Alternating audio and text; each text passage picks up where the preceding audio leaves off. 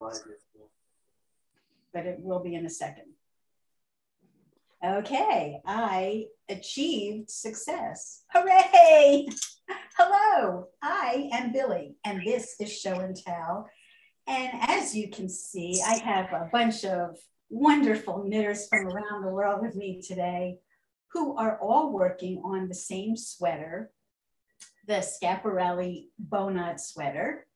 And I don't have a picture of it, but I think the people watching are probably familiar because the thumbnail showed one of them. Now, some people dropped in while I was busy doing my magic. So let me welcome the last couple of people. Joan, Barbara, hi.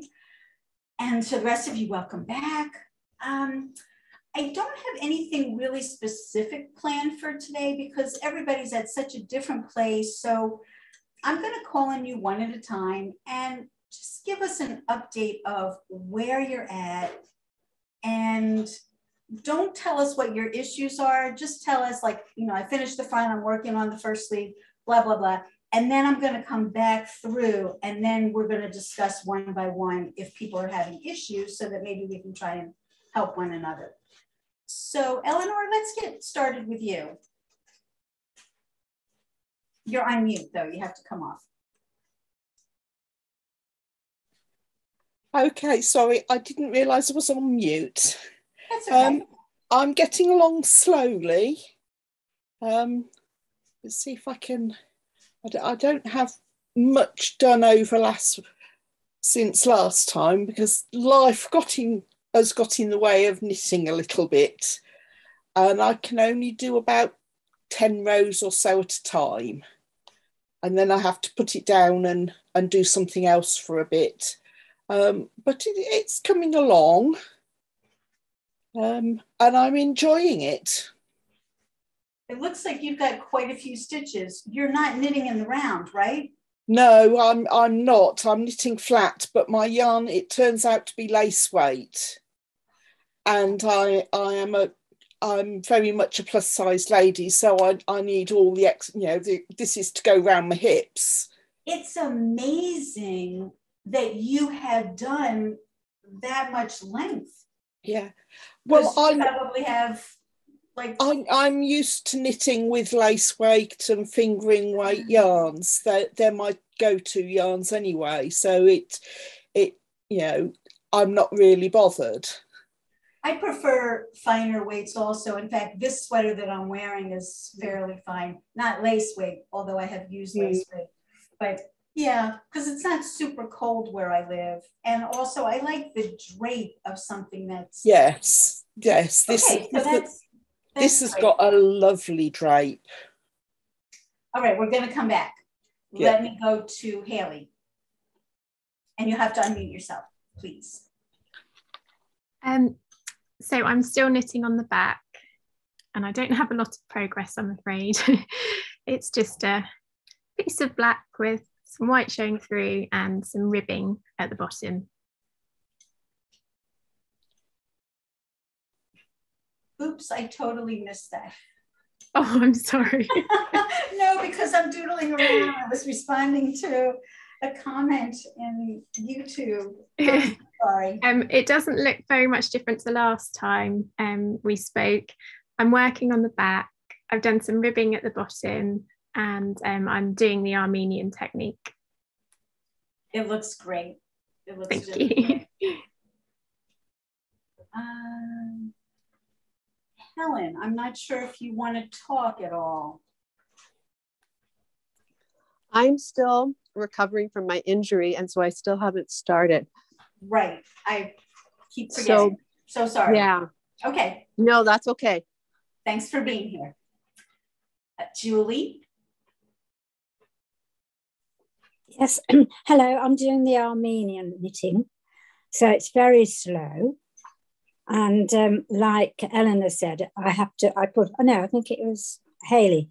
She said she has to put it down after a couple of hours because it hurts your fingers. But I've started the bow on the front. I don't know whether you can see that bit of white there in the black. So I have started that bit, but that's all I've done. Thank you. Okay, Michelle. Get organised. Right, yeah, so my progress is, remember last time I'd finished the front. I've actually blocked the front now, but I need, that's the first block. So that's another story. And I've finished the back. And I've sort of pressed it, but again, I'll talk about that later. So now I've started the sleeve, but I decided to do it bottom up rather than top down.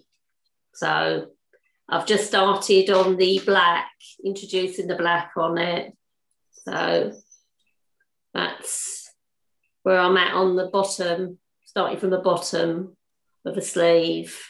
So okay, thank you. Amy?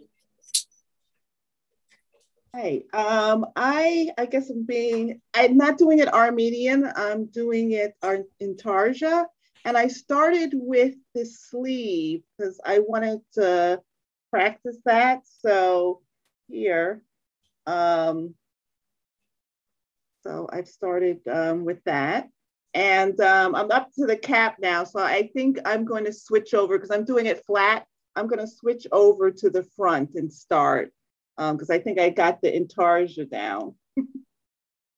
Very good. Thank you. Ariana. Hi there. Okay, so I missed last week, but it seems that I'm just continually swatching. So I did start. I did swatch a cowl that I'm going to show you guys. So this is what it looks like.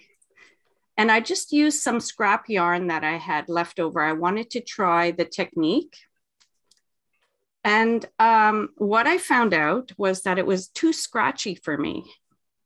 I used a Latvian yarn combined with a Swedish yarn. So I had to put in a cashmere lining for around the neck.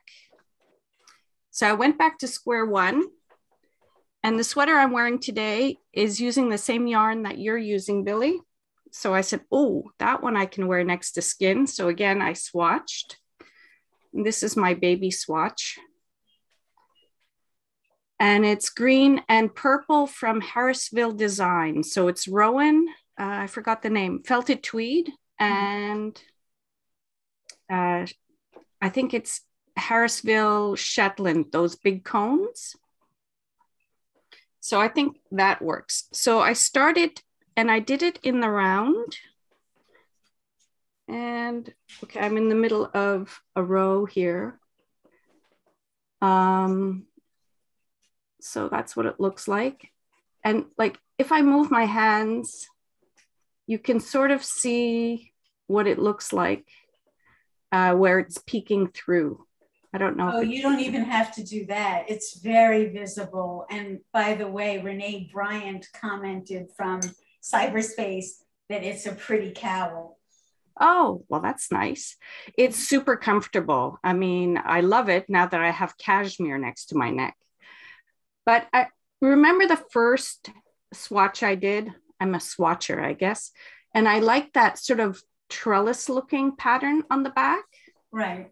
So that is what I was trying to achieve here with the floats. So I don't know if you can see the trellisy look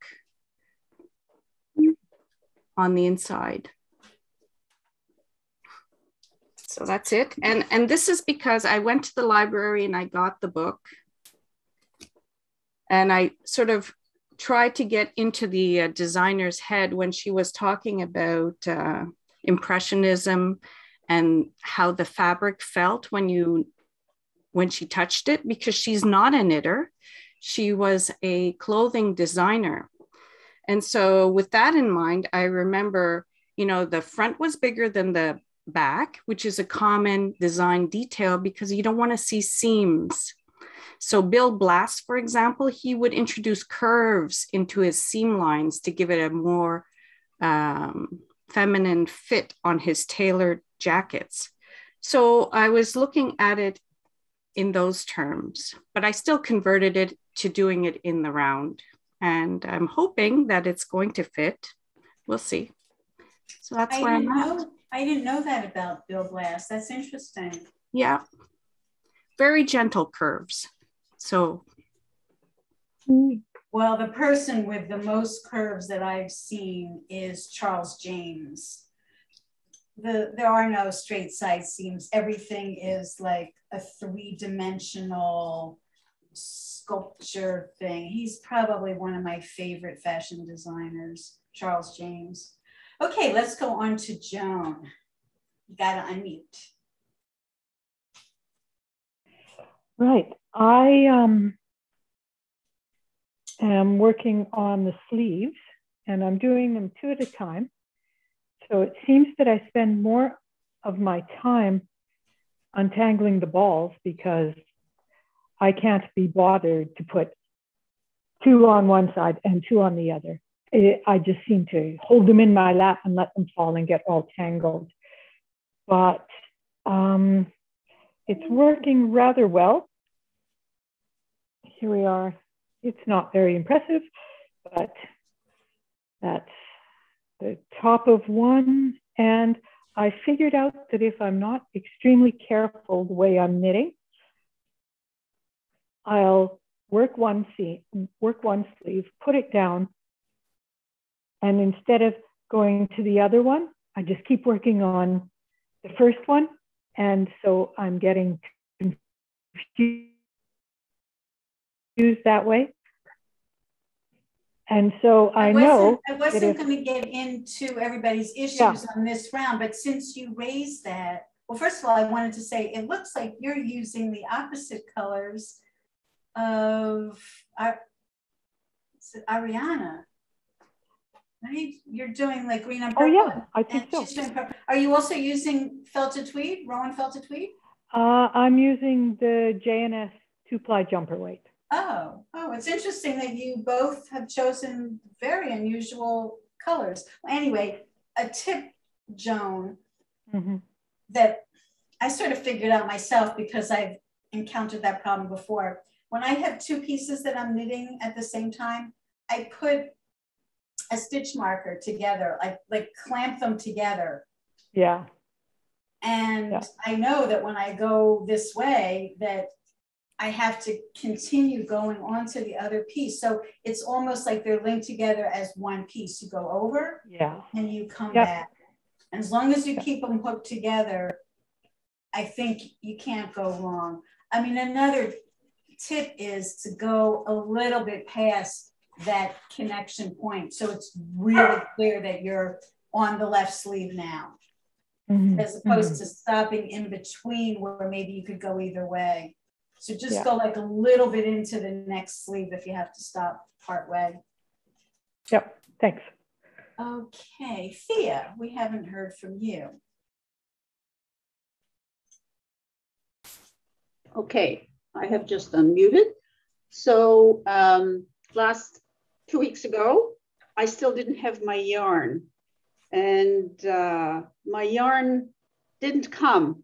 There were problems with the supplier, with the shipping and everything. So it didn't come. And in the meantime, I got a lead on a sale here up in Canada. And here, I'm in Ottawa, by the way, beautiful snowy day.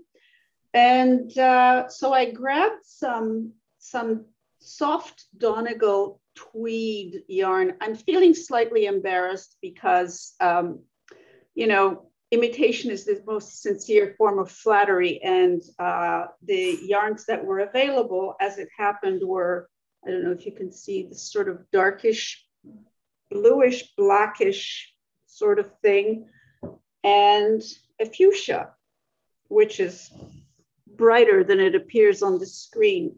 So it arrived and I swatched it. So this is the bow motif as a swatch. To my great surprise, this yarn biases a little bit. So it has a slight lean.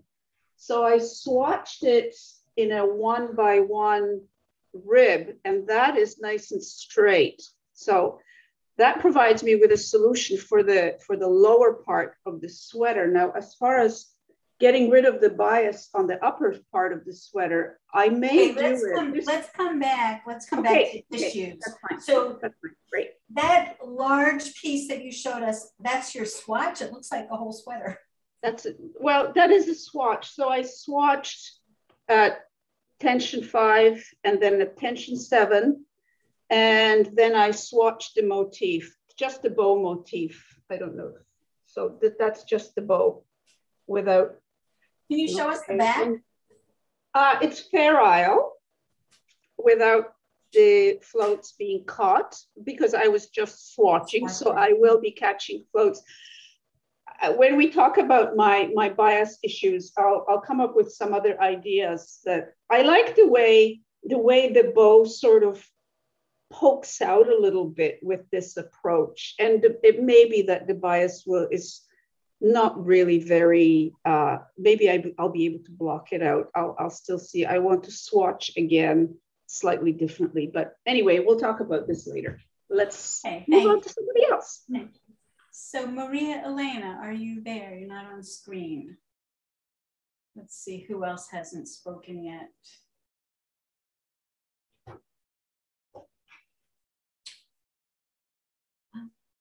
Oh, there you are. Maria Elena, are you available? Do you want to come off mute and tell us where you're at?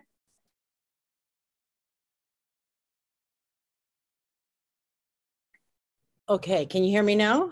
Yes. Okay, hi. This is the first time I'm actually talking. I've been voyeur. I've spent the past few months trying to I'm still waiting for my yarn. I'm in New York City and I went to get the JNS yarn at my local yarn shop, which did not have enough JNS. So just to practice swatching, I ended up getting the black and this like super white to practice.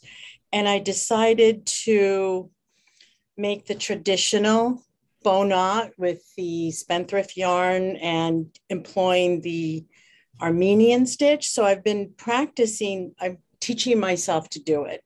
I don't know Intarsia, and I tend to have a very loose gauge. So I first said, well, I should go down a needle size. So I did a big swatch. I don't know if you could see it. And the bottom was really tight and stiff. That was 3. So I graduated up to 4 and I was still not on gauge. The end, and I did the white so I can count stitches more easily. So the size 5 gave me the right swatch. I don't know if you guys can see it. Definitely. So I think I've got it. Like I did the Armenian style. I have Meg Swanson's book, which I was looking for it to show it to you. That was very helpful in that they provide a technique for the Armenian stitching. And I looked at your video with the 2, 1 on each side, which I kept like mixing it up.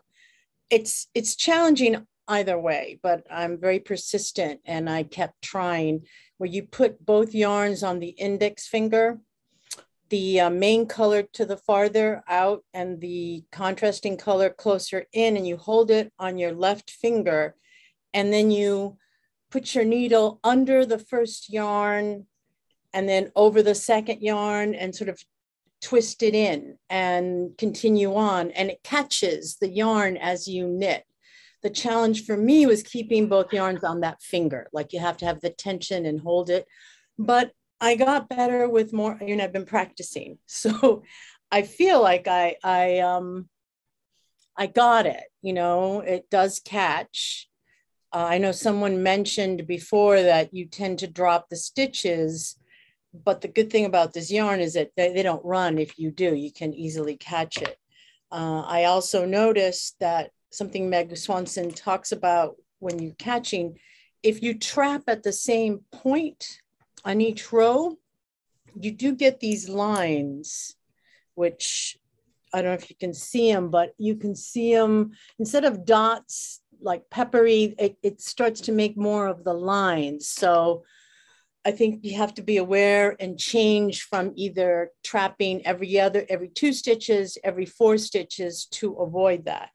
So All of you have given me much inspiration. I'm not at the level of some of the knitters here, but I can say I'm persistent and dogged. So I'm waiting for my yarn, which Downtown Yarns on the Lower East Side said they ordered, but they've been taking too long. And I think I'm going to make a trip to a yarn store in Brooklyn General Store that has all of the yarns. Jameson, yeah. To get the yarn. So that's where I'm at. Hopefully, I do have one question, and this was addressed in the earlier ones with the sizing, you know, the small sizes. I'm trying to do it exactly the way, well, of course I'm not, I'm bigger than what they think. So I don't know. I think the gussets that are provided, the gusset pattern may be what I need, and I'm interested in figuring that out, because I think that's a neat thing to do. Most of the sweaters in general, I always need a little more space at the bust, so that's something. But I notice a lot of people are doing intarsia, which I'm interested in, because, you know, I'm upset. I was so lucky to find you guys, because I've been obsessed with Bowknots, this sweater, for years, and hoping to one day find a group that was doing it. So I feel like I came across it, I don't even know how, and I signed up. So I'm very excited. So excited that you found me. I know, Right. because I said that's, you know, and it's such a unique sweater. I love vintage sweaters, but I don't know certain techniques. Like everyone talks about intarsia, which I don't really know what that is, but I'm obsessed with a vintage sweater that I saw on a Father Brown Mysteries episode. And I think it uses intarsia. I don't know if you can see it. 1 second. I'm bringing it closer. Do you see it? So that's from a pattern, Weldon's pattern in London from the 40s. I saw it on Father Brown's Mysteries, one of the episodes, and I became obsessed, and I went on the internet and I actually found the pattern and bought it. But that's like gonna, you know, I think that's intarsia. So I know some people here seem to be very adept at all these different techniques. And I would guess that that's stranded knitting as opposed to intarsia. So okay. I haven't spoken yet. I'm doing intarsia, so this is probably a good place for me to jump in. But Michelle has her hand up. So is it something burning? No, it was just to say that I've got that pattern, that Egyptian one, but I've never attempted to knit it yet. So one day. But is it very hard? Is it a very hard thing to knit? Well, I haven't. I've got the pattern, but I've never knitted it. So I just wanted to say I've had it like the original pattern, not a copy or anything. I've got all the original. Yeah, so I kind of collect the old patterns. So I prefer the originals than a copy, but sometimes you can't buy the original, so I make do with copies. But was that a copy of the original? Well, I sometimes I have to buy a copy of an original, but I do prefer to buy the original because I think it feels more pure. It's, you know, and it's, for me, it's more valuable than a copy. Of course. But I'm in New York, so I don't know if I would have come across a British original yarn. But so in answer to your question, is it hard? That's really relative. It's got a lot of colors, and I'm sure if there isn't a chart, you're probably going to want to make a chart and follow along from that chart. So you're going to be switching, and you have to pay attention to every single little stitch. If it's like a figure and the face is, you know, 5 brown stitches with a black stitch for each eye. So it might be like, they did give me charts. There are charts. Okay, so yes, I mean, you have to pay very careful attention. You can't jump on the subway and try and don't do anything. So when you said that it's color strand work, that'd be like, because I have knitted Fair Isle. I would say it would be much more like Fair Isle than intarsia. Okay. So I'm going to give a little explanation of what intarsia looks like, because I'm knitting intarsia and I haven't gotten very far, but So intarsia would be like color blocking. So this whole section of pink, I'm not running any black yarn behind it. Oh, let me go on speaker view. I think you'll see me better. Now this area, I had to do stranded. And maybe if I flip it around, you can understand why I opted to do that. I didn't have to. Here's the deal. All of this is black. So I have one ball of black that I'm running down here.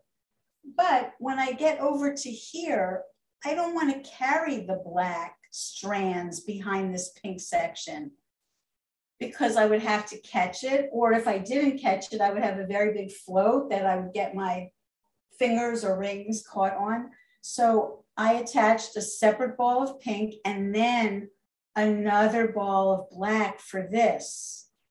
And because these other two blacks are very close to this, I was using one ball for this section and only one pink. That's why I have stranding here. For me to get from this pink through those other little center sections and then over to here, I stranded it because if I didn't, I would have needed a ball of pink here, a ball of pink here, a ball of pink here, and another ball of pink there.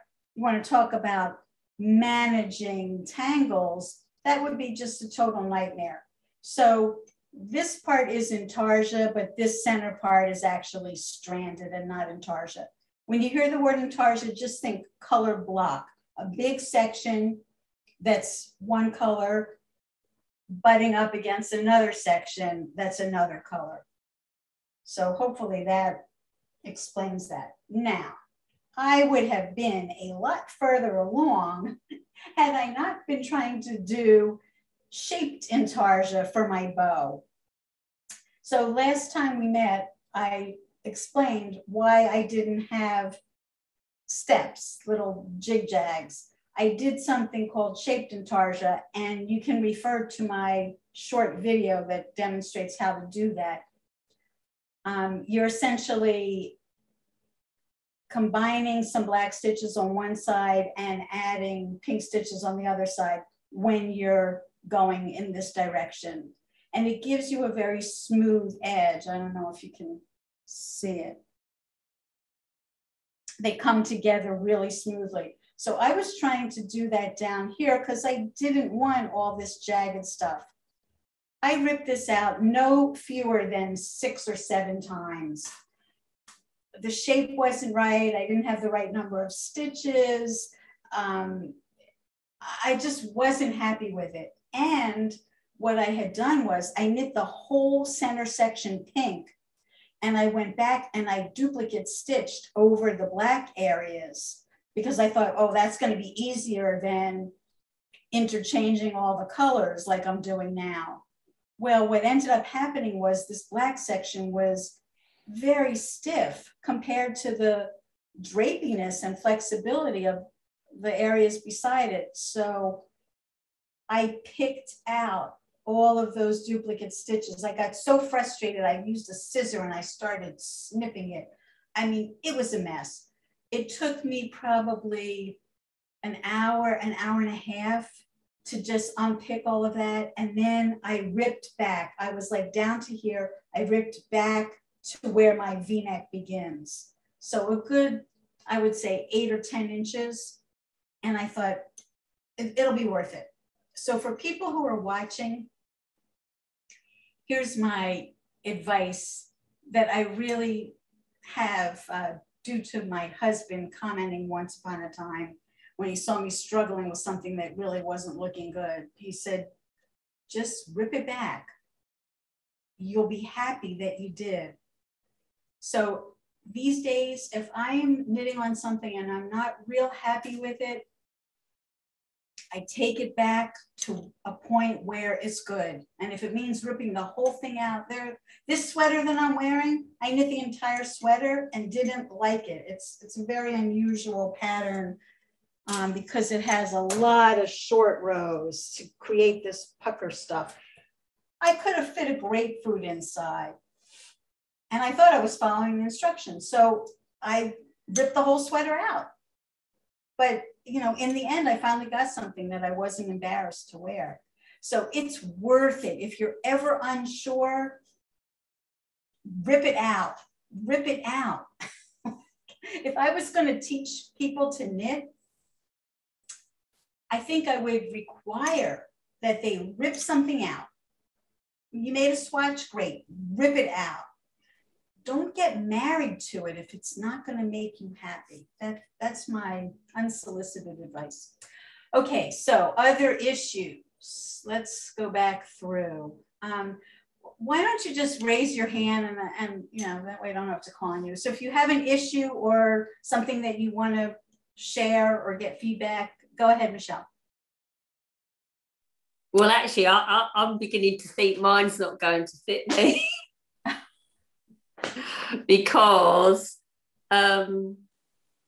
even though I totally washed the front. Well, I didn't wash it, but I just wet it totally and tried to stretch it. But it doesn't stretch width. It stretches lengthwise, but not width. So I keep going, not that, but I don't want to rip it. Because the back's shorter, or you know, not as wide as the front, I'm beginning to wish I did the back the same width as the front, but I didn't. It's too late now. I've done the whole front, the whole back, but I don't think it's going to fit me. So has anyone got any tips that you can super block something? But well, you could always knit a little panel up the side. Like, well, I was thinking that. Could I do 2 panels? Why not? I mean, if I do it quite neat, no one's going to see the panels, are they? When I do mattress stitch, you can't really see my seam. No, so especially when it's black. Well, exactly. So I might have to do that. So I was thinking that I could do some strips to go, but obviously it makes the armhole bigger. So yes, as I'm only starting the sleeve, then I've still got the time to, you know, so yeah, it's when I do that. Do I do that before I finish the sleeves? Maybe I do. Lisa also said that with this pattern, like she had to block and block and block. Right. She did. And I was thinking, has anyone got blocking boards? Yes. I've been looking at blocking boards and there's a few people on YouTube that show you how to block with blocking boards, but even wet, this project, it just doesn't stretch. Probably if I'd have used a Jameson 2-ply, I might have been successful, but the yarn I'm using, it just hasn't got that stretch width-wise, only length. And I'll end up easy to make it long, but not width-wise. So I am contemplating, you know, but I don't really want to buy the blocking boards if I'm not really going to be successful in making this wider. And I don't want to rip it. I don't want to give it too much pressure because this comb, my husband was joking about the other night and I pulled it and it snapped easily, this yarn. And I thought, oh God, so I can't give it too much pressure because I could end up ripping if I tried to. Dawn, who is out there in our YouTube audience, who's been on another knit along with me, suggested, yes, Michelle, you should knit the panels up the side to make it bigger. Yeah, I think I will. Before doing the sleeves. Yeah. She also wants to know the name of the Egyptian pattern. I have it. I have it. It's called Egyptian Pattern Jumper. And I mean, it's on Etsy. If you go to Etsy, that's how I found it. Etsy. I mean, this is the title that I have here, and there's you see that? Oh, it's backwards, right? It doesn't come. No, there are copies on eBay. People are selling copies on eBay as well of that pattern. I'm sure they are. I think everyone saw that Father Brown mystery episode where... Yes, Dawn said she loves Father Brown mysteries. And the character wears that sweater through the whole episode. And it's I mean, the pattern continues in the back as well. Although some people choose not to knit it in the back, it's so cute, even though it is a little busy. I'm thinking, where would I wear something like that in New York? But I love it. So Anywhere. Anywhere. I'm so surprised and really delighted that there's so many New Yorkers. I mean, we're not that large a group. And there's you, there's Lisa, there's Amy, and there's me. Wow, we should have a little branch. But on the note about the panels, since I haven't yet begun, and I also can tell I will need more inches. If you add knit inches, will that change the pattern? If I add more stitches in the, to the pattern, like to the front and back panels, would that change the design or something? I think it would be more shaped. It would shape it, wouldn't it? At the moment, I think it's quite straight down, but if you sort of, then you're going to have that shape, aren't you, as you go up, which is fine. It still look good. I mean, I'm probably going to have to make some panels in addition, or the gusset. I mean, the gusset seems, with a Jameson on my swatch, it does stretch, but that's another thing about knitting this Armenian style. You have to stay loose, because if you don't watch it, it'll suck in the stitches, just like Fair Isle has that, which I'm pretty good at that, because I'm a very, very loose knitter. In fact, I tend to be too loose. I don't know. I mean, but it's working out okay. But I'm curious to see how other people deal with that issue. The panels sounds like a good solution to me. I think it might look cool having a panel on the side. It might make it a little, give it an extra dimension. Just know that your arm side is going to have a different shape than the sleeve cap. So if you change that, you're going to have to really rethink the upper part of the sleeve, or it's not going to fit in properly. If you do the panels. If you're changing what's going around here,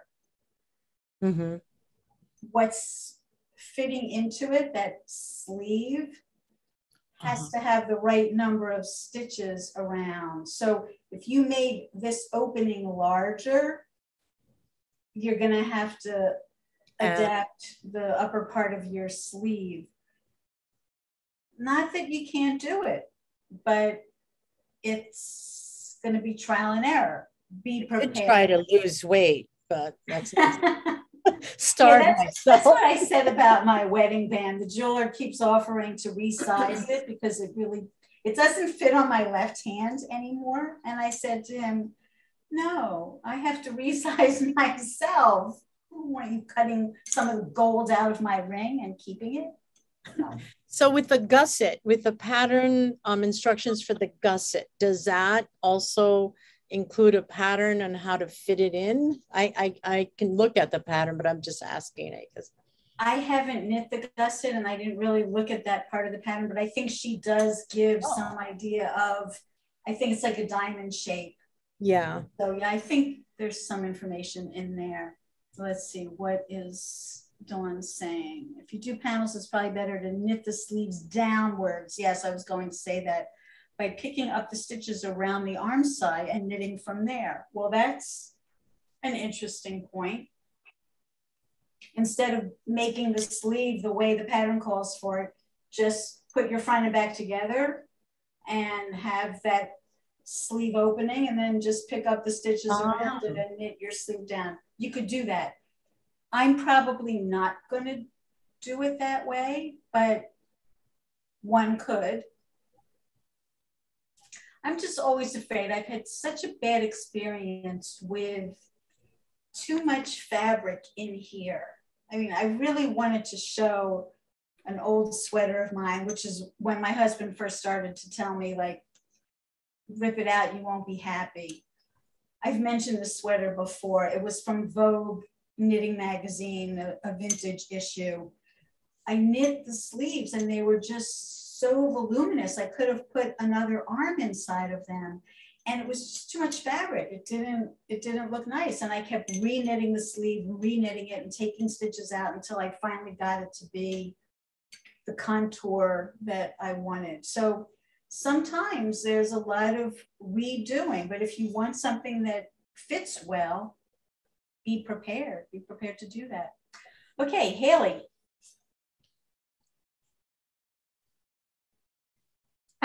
I was just going to say to Maria Elena, you know, if the pattern isn't the right size for you, I'd be tempted to cast on the right number of stitches to make it the right size. That's sort of what I've done with mine. So I calculated my gauge and how wide I wanted it to be. And from that worked out how many stitches I needed. Obviously, there is more work to do when you get further up, like Billie was talking about armholes. But I felt that something like that would be a bit cleaner than adding in gussets, because that's going to create complications for you as well. So it really depends whether, you know, that the measurement around the bottom, I think it was 37 or 38 inches, wasn't it? I think it's that all the way up. For me, that wasn't right, particularly as my gauge was off. So if you need a different size to that, or your gauge is different, you can just recalculate the number of stitches.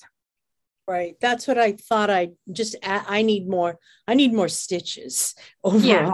I just need more width, especially as I get up here.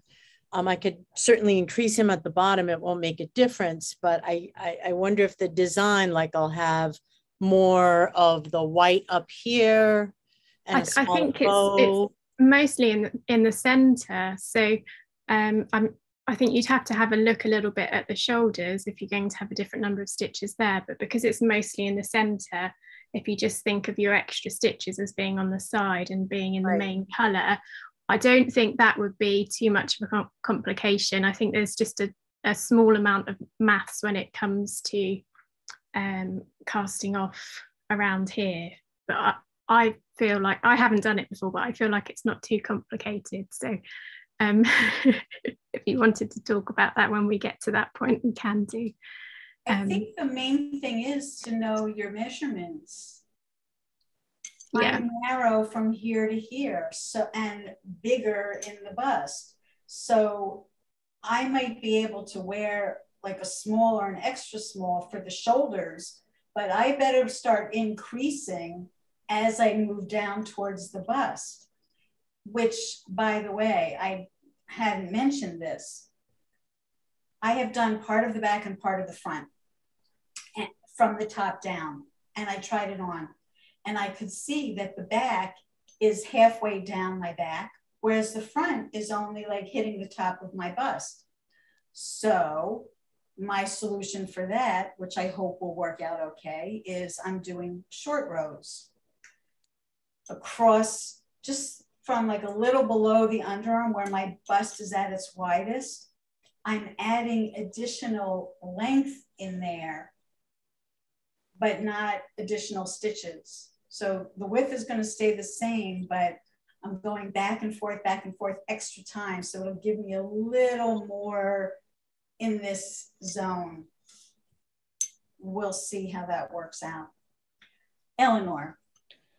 Yeah, I was going to say, I am so large that I've had to completely regrade the pattern.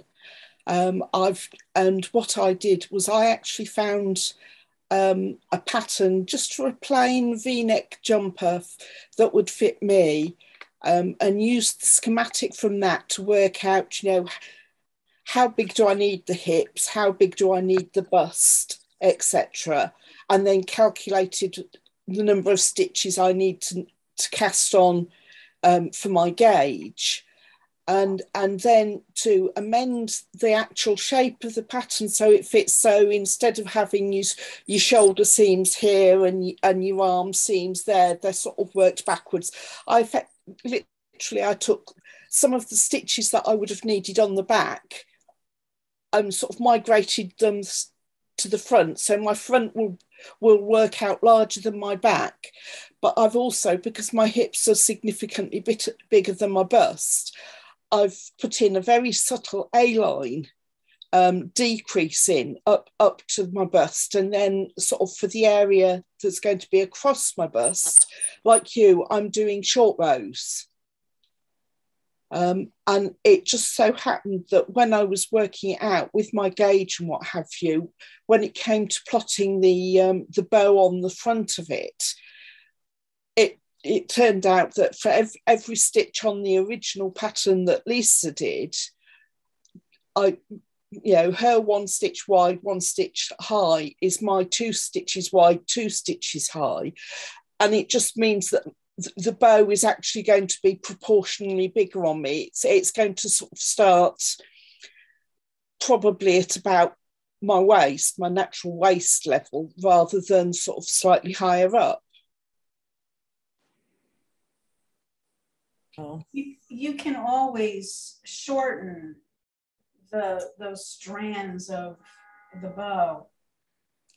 I mean, I haven't done a lot of things from the top down, but I'm starting to do it more because, like Eleanor, my hips are quite a bit bigger than the rest of me, and I want to do that at the very end when I can try the whole thing on and see where it's hitting me.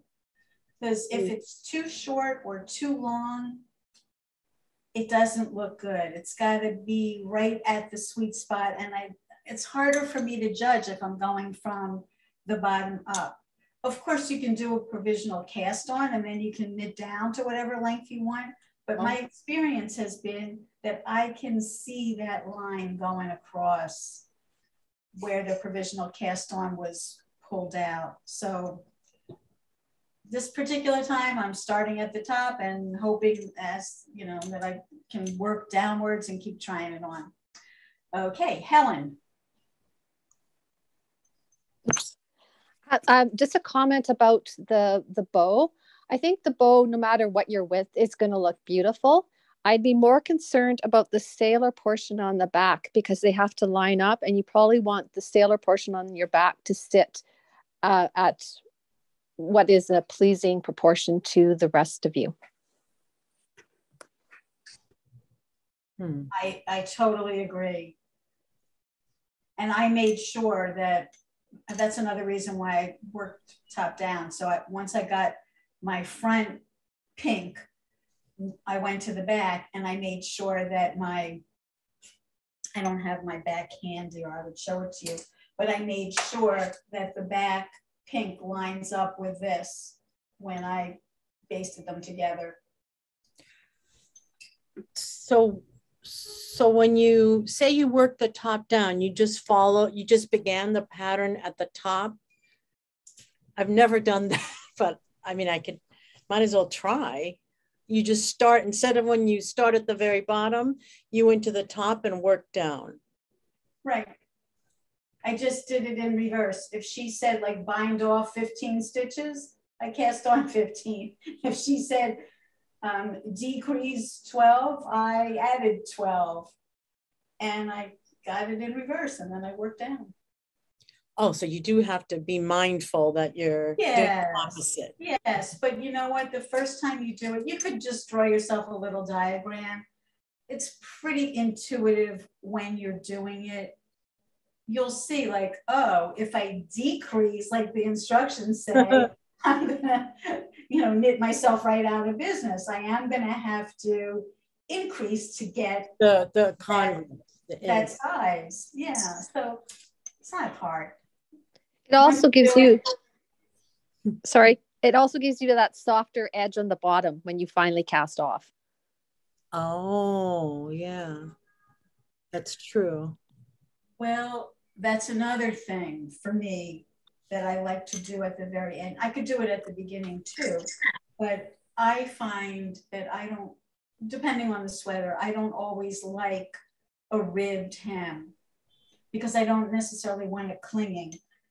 And I think it makes it sporty. And I think this sweater is kind of like a dressier sweater, almost like something you could wear evening, cocktail party. So I'm pretty sure that I'm going to knit down and then do a hem that folds under.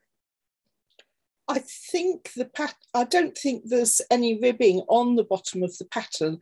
I think there's some sort of crochet edging. Right. You're right. Certainly, I've because I've started from the bottom up. I just did a long tail cast on, and then started knitting. I didn't do any ribbing. Right. There's no ribbing. Right. I'm sorry. Didn't mean to mislead. Yes.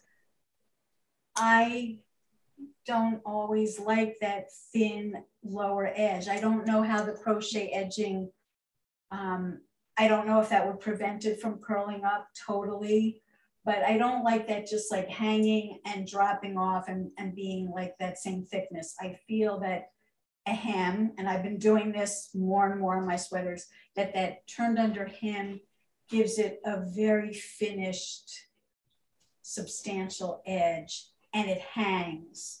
It hangs nicely. Joan.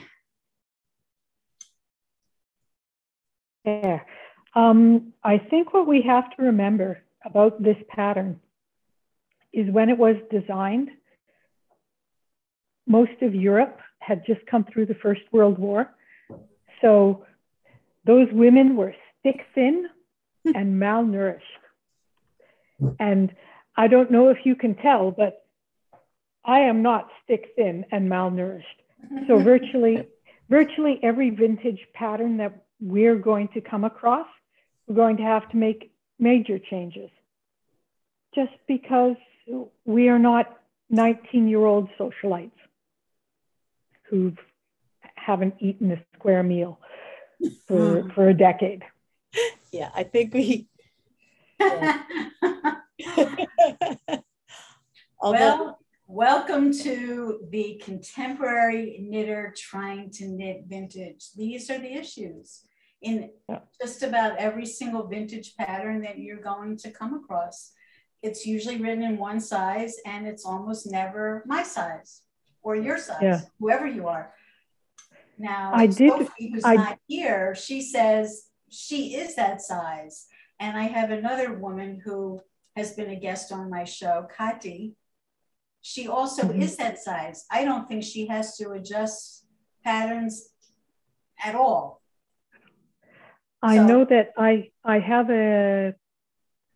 I'm also a machine knitter, and I have some vintage machine patterns. And there is never so much joy as when I find a pattern for an extra large, mature woman. Mm-hmm. And they're always 2 inches smaller than I am. So I'm getting very much better at my pattern math, because it's just a skill I'm picking up. Yeah, I mean, this is the #1 issue, I would have to say. Ariana. Okay, so I wanted to show you, when I did my cowl swatch, I did the technique, the crochet technique, and I'm really impressed with how flat it does lay. So on the bottom here, you can see this is crocheted. And in the pattern, it says crochet with 2 sizes smaller than your knitting needle. It's beautiful. I really, really like it. I did it on the top too. But then I added, what is this called? A hoodie style tie on the side. So it was easy to pick up from the crochet edge. So I hope that helps. I think I'm going to use this again. And for the sizing, it's just a comment I want to make because, I mean, the benefit of all of my swatching, I'd like to share it. So this swatch, I increased the size of my needles to a size 4.5, and then I really stretched it. I actually blocked it over some sort of a candle or whatever it was, really stretching it out, and it gave me, I think it was 5 stitches to the inch or four stitches to the inch.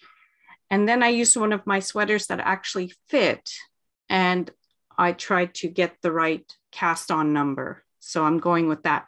And now that I'm knitting this sweater, I'm looking at it and it looks so much smaller. even though I'm using all the same needles.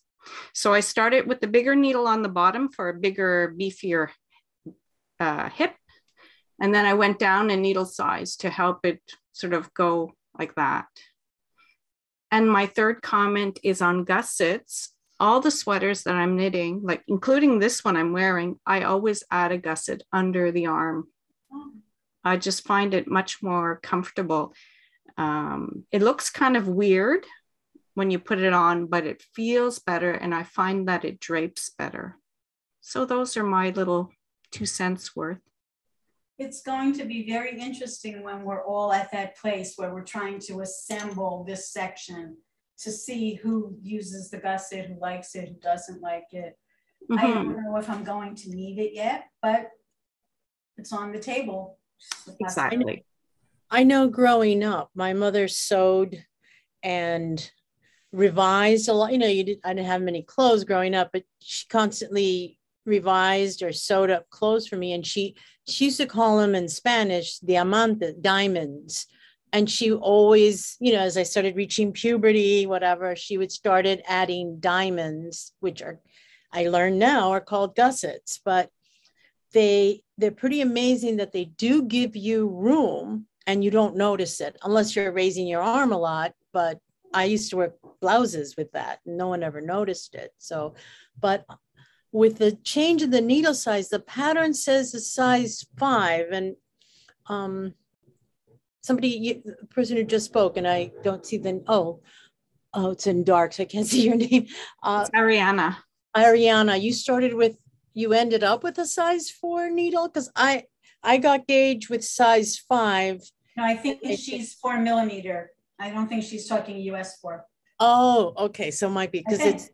Yeah, I upped my needle size, and I'm willing to live with a bigger bow because everything gets bigger. So I have an Excel spreadsheet with a new bow that I created, and I'm starting at a different spot in the sweater. So this is, you know, just make it up as you go along. But like I said, my cowl was basically using the correct needle size. That's in the pattern. This is following exactly the pattern, the sizing and everything. Right. But and the big bow, do you have a picture of the larger bow? Well, the one I redesigned in Excel, I have it on a piece of paper here, but I also have it in my Excel spreadsheet. I don't know if it shows up there. I don't know. Okay. Yeah, and because each bow that I saw, like I said, I went to the library and I looked at her artistry. All the bows were different, so I just modified the bow to my liking. And when you knit it, we forget to knit a stitch here and there. So I'm willing to live with that too. And I'll duplicate stitch if I want to at the end to modify. So I'd like to learn how to do that stuff with I think a bigger bow might look nicer if I'm, you know, a bigger person, you know, but maybe not. By the way, when I did the duplicate stitching, my first go round that I said I had ripped out, because it was so bulky, I tried it. I mean, I should have been doing this when I was swatching, but what I did after I saw that it was so stiff was I took my yarn and I split it. There are 2 strands that are like wound together. I separated out the strands and I used a single part of, you know, the double strand to do the duplicate stitching, and that seemed to be a lot better. It covered adequately the stitch behind it without that extra bulk. So when I'm talking about duplicate stitch, I'm talking about, like, for example, on my little bow here on the bottom, I don't know how much it shows, but as per my design, I had left out a couple of purple ones here. So it would be a purple one here and there. So it would be just one stitch that I would cover up. If, you know. If you have to. Yeah, if it bothers me. But if not, I'll just leave it. And who knows, this may become a pillow and I'm willing to live with that because it may not even fit. We'll see. So Renee Bryant in our YouTube audience is asking, can't software help in adjusting patterns? And I'm asking, does anybody know if there's such a software that does that? Yeah, I can comment on that because I'm actually taking a course in grading, and I'm actually using this pattern as my homework assignment. But you know, I don't think I'll have it graded out in time to give it out to people. Maybe if you do this knit along again. But at the end of the day, software helps you, but you still have the issues of the arms and stuff like that you still have to tweak with. So grading is not, it's it's somewhat of an art and a science. You can't just dump it in a spreadsheet or a software and it comes out with all the sizes. Unfortunately, no. That would be great if it did, but yeah, no, you still have a lot of tweaking still to do. I think the crux of the issue is every single one of us has different touch points. Yeah. You know, I have narrow shoulders, but somebody else with the same bust as me and the same waist and the same hips may have a broader shoulder. Hello, that changes everything. Right, yeah, because I really had to completely redo mine because like you, I have very, very narrow shoulders and I have a huge bust. So like if I did patterns based on the bust, you know, the shoulders would be out to here. So it's, you know, it basically had to rework the whole pattern because the sleeves, the whole, because if it doesn't fit on the upper part of the body, forget it. So. And don't forget, someone like Eleanor, she might be wider, but she's not the equivalent extra height. So you can't just say, oh, I'm going to double the width and double the height. I'm just going to double everything. No. She'd have to be like 10 feet tall. Right. So yeah, no. Very unique to each person. That's why I say, I think the best thing to do is to know your measurements, to know where you want your shoulder seam to be. And for some people that might be 14 inches, for other people it might be 16 inches. And then if you're knitting at the shoulders and you need 16 inches, but you only have 12, no, you better rip back and start increasing as you approach the shoulder. Because it's never gonna be right. From all that I've heard more experts than me say, this is the part of the sweater that's the most important because it's around your face. It's the part when people are looking at you, this is the part that they see.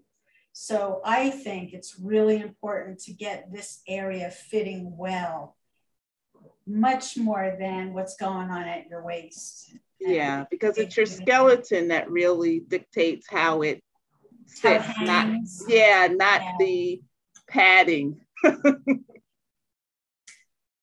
Oh, Renee is saying she thought that I mentioned a program in previous video. An app. You had mentioned an app, Stitch Fiddle, but it doesn't calculate anything. It's just a way for me to put my stitches onto a grid and tinker with it. So I'm able to look at it like, you know, I mapped out my bow on their grid. And then I thought, well, I don't like the length of that strand.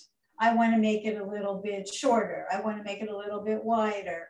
I could tinker with it. Same thing with the shape of my collar. I don't have the same number of stitches in my pink that Lisa calls for in her pattern for her white collar. I made this section fewer number of stitches because my shoulders are narrower. I didn't want to take it from the black, so I took it from the pink. But I could chart that and have a look at it to make sure that it's got the proportions that look right to me. It's really touch and go. And whoever said, you know, it's an art more than it is a science. I think you have to factor that in. How is it going to look? I think Eleanor's got it. Like, who cares how many stitches there are? She needs that width because that's how she wants it to fit her. Yeah, because all the bows are different. Even the sleeves, that white portion on the sleeves, some of the photos you see of the actual garments, some of them it looks like it's only a couple of inches. I've seen one where it looks like it's like almost halfway up the sleeve. Yeah. Right. So it seems like every sweater was individual. Right. Yes, these were not machine made. They were handmade, and most likely by different knitters. So each time I reknit mine, I knit it slightly differently. I have knit this thing at least 6 times already, and each time it's been a little bit different. This time I think I'm pretty happy. Okay, Michelle. Yeah, what I was going to say is, so I think mine came up too small. It's because I really didn't want, with my yarn I chose, it was so fine, I just felt it wouldn't look right on bigger needles. And I think that's why I stuck to the, what is it? Is it 3.25 needles that the pattern said? So I think that was why I stuck at it. And also Lisa said block, block, block. So I was thinking as it was coming out to like quite small, that I would be able to block, block, block and make it wider. But obviously it depends on the type of yarn you're using. So that's why I blocked, I totally wet the front. It might have stretched a bit, but I don't think even by blocking, and blocking, it is really going to make a difference because of the type of yarn I've got. So, but yeah, I'm definitely going to do those gussets. So I'll hopefully, before we come back next time, I'll have those finished, and because they're straight, and hopefully it won't take too long. So that's my mission for the next show, to get them done. Okay, Joan. Right. I have a bit of a cautionary tale, issues I came up with. I had my sweater at my knitting group, and everyone loves it, and they think it's all beautiful, and they all said nice things. And I was so pleased with myself that I forgot to put the lid on my travel mug properly. Oh, no. And when I got home in the 3-minute drive from the community club to my house, it was absolutely soaked in tea. Now, I'm using an ultraviolet purple on a really dark green, and it's still got all the machine oil in it. So all I did was I swished it through the warm water until it stopped turning brown, and I semi-blocked it, laid it out to dry, and I found out that after I blocked my swatches anyway, but even after a good soaking of tea and the blocking, it turned out exactly the way I wanted it. And I was a little bit iffy with it before, but it was a happy accident. Oh, thank goodness. Which is why I'm knitting on sleeves. Oh, it was just heart pounding. And that's why I've started my sleeves, because I had to do something while waiting for it to dry. I got past the cap of the sleeve, and I'm doing them back and forth, flat on one needle. And then I thought, well, why don't I just magic loop it and do the sleeves in the round? I can do that. I'm an experienced stranded knitter. As soon as I did that, I did 3 rounds, and the fabric changed totally. It just got tighter and had less give. And it was, I think, 11:30 at night, and I was getting frustrated. And I put it down. And the next morning I came back and thought, no, you don't have to put up with this shit. And I just ripped it out. That's it. That's what I'm talking about. Yep. I know if you're a new knitter out there watching this, you're thinking, what are they, crazy? They spend hours doing that. Yes, hours. But for a lifetime of beautiful sweater wearing, take those hours and throw them away. You will not regret it. I can't emphasize that enough because it's the most bitter pill to swallow, especially if you're just starting to knit. Every stitch is so precious, but take it from those of us who have the experience. You don't want to wear something where people say to you, "Oh, did you make that?" I want people asking me, "Where did you buy that sweater?" Yeah, or even worse, did your grandma make that? Oh, please. My grandmothers are both dead a long time. Yeah. I had a similar experience when I did a Fair Isle sweater, a Noragon pattern, which I fell in love. It was on the cover of Vogue, where it was Fair Isle, called the Persian yoke sweater. And I didn't realize there was an important instruction that I kept missing, that when you change colors, she advised that you start carrying the yarn, which we're doing in the Armenian, before you get to that color. I missed that instruction. So when I would change colors, I kept getting these huge holes. And I thought, well, I'll fix it later. And when I realized what I needed to do, I was well down the path. And this was intricate pattern. I ripped it all out and just chalked it up to experience. And I ultimately came out with a very nice sweater, which I get lots of compliments on. And it did employ some of the techniques of the Armenian, because she advises that before you get that to your color, you start carrying. I didn't know what it meant, but I figured it out. So Helen put a little comment in the chat, which I think is worth mentioning. No point in saving a bit of time to waste the time completing the project and not wear it. Well said. Okay, Thea, you have your hand up. There we go. All right. So I'm wondering if others here, those of you that are listening, if you have come across yarn that biases. Because what I didn't realize when I bought this yarn is that it's single ply and it has biased, and I'm trying to figure out how I will solve this, because I do want to use this yarn. I think it suits the project quite nicely. One of my ideas is to do 2 rows knit, 2 rows purl, so that bias in one direction on the 2 rows of knit will be offset by bias in the other direction on the 2 rows of purl.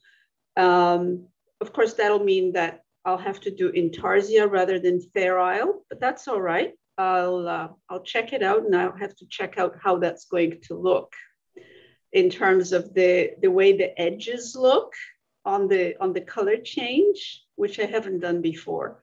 So, but if any of you have ideas on, what else I might do to tackle it, I'd love to hear it. I have worked with that Donegal tweed in fuchsia, actually, and I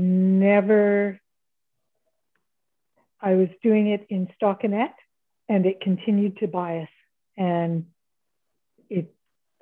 I never could get it to unbias.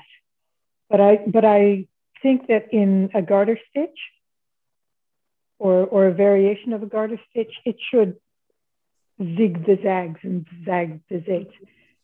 It'll be a different looking sweater, but it'll still be pretty nice. And why not? Why not indeed? Might be nicer. It would have a nice twist to it. A fall garter stitch or garter, purl knit, 2 purl, 2 knit. I can't think of any other solution, that will end up with something that is, for the most part, straight, which is what I want. I wonder if you could do the bow in purl if you've done the rest of it in knit. Because I think the thing that stops it from biasing is to have a combination of knits and pearls, I think. So I'm wondering if you did like, you know, knitting all the way across to get to the bow, switch to pearl. So your bow will be in reverse stockinette, okay. I mean, if you don't mind how that looks, or the other way around. I think another thing is on the side seams, if you did like, you know, 1 or 2 stitches in from your selvage in pearl when you're on the knit side. Well, my 1x1 rib is perfect. And I'm actually thinking of using that as, you know, from below the bow, like let's say 4 rows up to about 4 rows below the bow. And that will kind of give a more of a body conscious look, like the way Elsa intended her sweater to be. And so it'll be, you know, closer fitting at the bottom, and then sort of more loose like a sweater is supposed to be, you know, with room for whatever undergarments you have in the bust, et cetera, et cetera. So that's kind of, you know, it'll be a combination of approaches probably. I'm not quite sure what I'm going to do about the sleeve, but I'll get to that eventually. Have you tried Eastern style knitting? So instead, when we knit and purl, we wrap our yarn round the needle anti-clockwise. Now, if Eastern style, they wrap round clockwise. Will that help to offset some of the bias? Well, that is a wonderful suggestion. And if I was a hand knitter, I would try it, but I'm a machine knitter. So I'm doing this on a standard 4.5 millimeter pitch brother machine with a ribber. And that's why, for me, changing from knit to purl will change the direction, because to change, what you do is you take off your knitting and you rotate it 180 degrees and you rehang it on the needles. So if it biases always towards the right or towards the left on the machine, by rotating the knitting, you're counteracting that. You're changing the direction of the bias. So I'm thinking that may be my only solution for this particular project. Now, if I was doing something on a bulky machine, I would run the Donegal with a plied yarn together to decrease bias. But in this case, I'm just not willing to do that because it's already thick enough. Well, I think you may be a wee bit pooched with that, Chia. Helen gave a link in the chat to an article about how to try and stop the bias. So I put that link temporarily in the chat, but eventually I will put it in the comments, or maybe Helen can go back and put it in a real comment section. Michelle.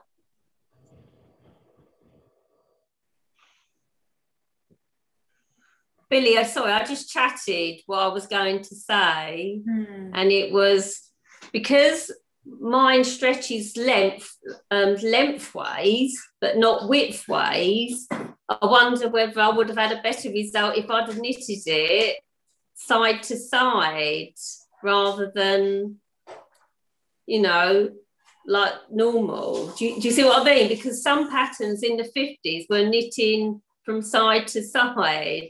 And because mine only stretches lengthways and not width, that would have given me more stretch. And you know, as long as I knitted it to the length I wanted, that would have solved my problem. I mean, of course you could do that, but it's totally going to change the look because all of your lines are vertical would be horizontal, and you'd have to completely redo the bow. You'd have to like regraph because your stitch width is probably different than your stitch height.